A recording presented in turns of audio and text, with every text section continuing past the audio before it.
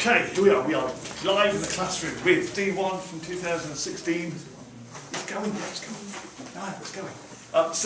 Question 1 was you're featured by name.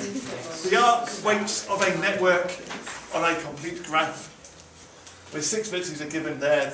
We've got the table. Apply Prim's algorithm to the table in the printed answer book. Start by crossing out the row for A and choosing an entry from the column for A. So it's telling you which row to start with, so you have to follow that instruction. Start by crossing out the row for A. So let's actually, before we do anything else, make sure we are correctly following instructions. We're going to cross out the row for A, and I have as label the column A.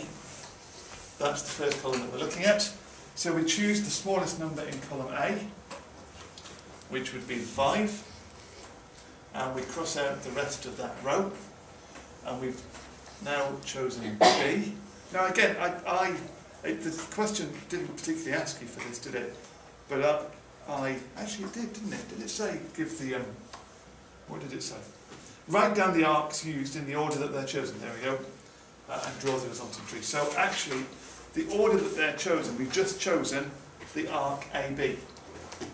So I'm going to write AB down. We're now looking at both of these 2 columns, choosing the smallest number. It would be that 4. Cross out the rest of that row, label C. So that is BC. There was the second one to be chosen. We're now looking at these 3 columns. Choose the smallest number, which would be that 5. So that is BE. Cross out the rest of the row. E becomes the 4th one. We're looking at the labelled columns, so that is that 5 there is the smallest, DE. Cross out the row, D is the 5th one.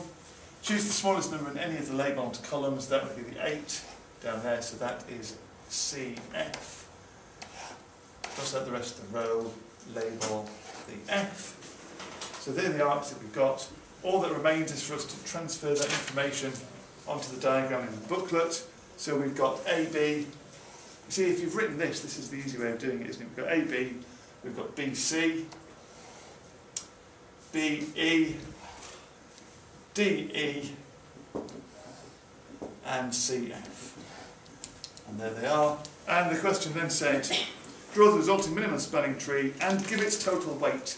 So the total weight is the sum of all of these numbers that we've circled. So what we've got 3, 5, so that's 15 plus the 4 is 19 plus the 8 is 27. So the total weight